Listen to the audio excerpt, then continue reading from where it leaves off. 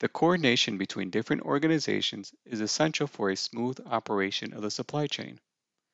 OSIsoft's PI system enables companies to share data between them using cloud services to facilitate the coordination of logistics and to identify and mitigate potential bottlenecks in the supply chain.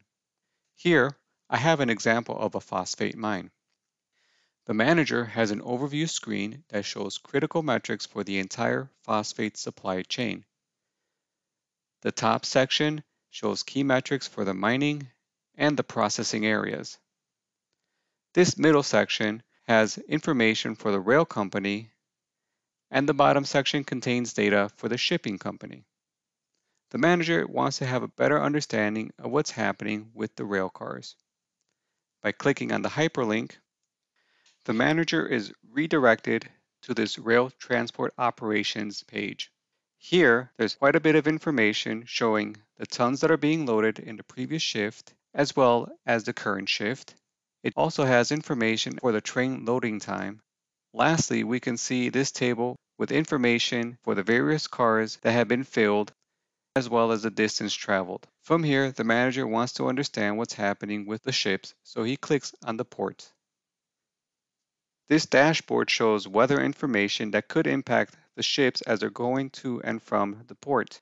We also have the number of tons that are available at the port, and also information for the ship cycle time, indicating how long it takes the ship to get to port, load, and then undock. This right-hand side shows information for the inbound and outbound ships and the ships at the port. Now let's go back to our overview page. Here, the manager notices that there is an issue with the ball mill. The card changes colors based on the different conditions that the process area might be in.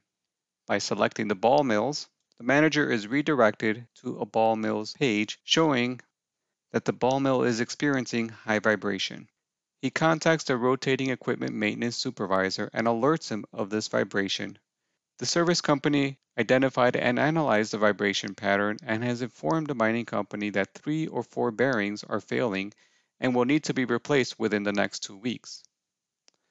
The manager goes back to the overview dashboard and looks at the information for the rail and shipping area to determine what the right course of action is to bring down the ball mill and minimize the interruption to the supply chain.